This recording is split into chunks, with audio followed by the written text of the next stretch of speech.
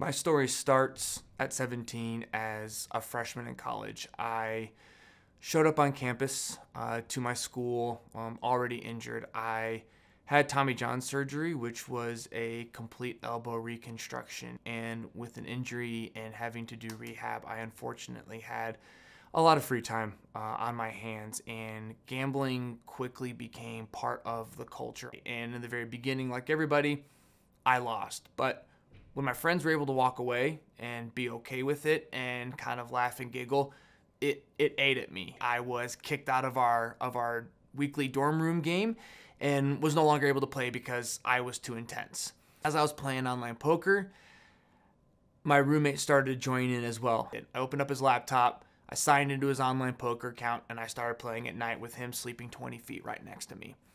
I played and played and played until his account went to zero, and he quickly called a team meeting as a freshman to inform the team that something went wrong. He had suspicions that something happened, but they didn't have any evidence. The team quickly pointed the finger at me because I was his roommate. I paid him his $300. He moved out of my dorm room and nothing was ever said again. But my life quickly became consumed by gambling.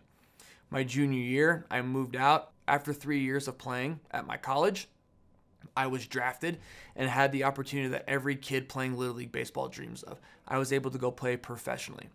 So once I got to a team, I quickly found out that not only was gambling a part of spring training culture, but gambling was a part of the team culture as well. I had everything that I wanted, and it just wasn't good enough because my mind was solely on gambling.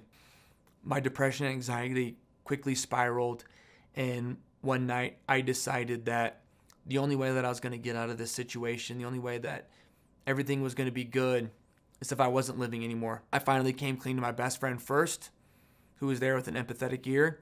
He understood. He vowed to do anything he could to help me, and I really appreciate that. And eventually, through all of that time, I came clean to friends, family, my wife, everybody, and started on the path to recovery. And I truly hope that my story will help somebody out there not get to the level that I was at, recognize something in themselves or somebody else, and just reach out for that lending hand and say it's okay to not be okay. I'm here to help if you want to talk.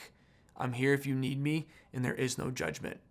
Because that is ultimately what it took from multiple people and from a realization within myself. And I am so very thankful I have the support system around me of my friends, of my family, and of my wife to be able to lend to helping hands, because I can sit here now and help somebody else.